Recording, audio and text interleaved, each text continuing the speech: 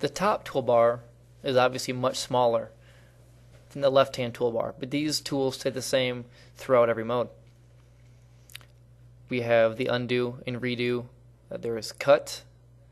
There's also this set of 3 different views.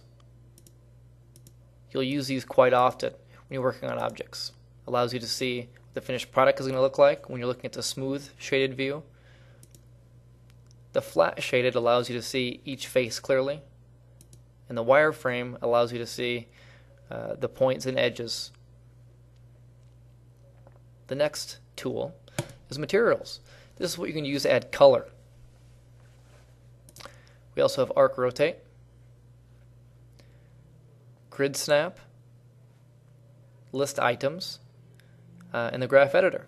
And we'll be going through some of these tools in more detail.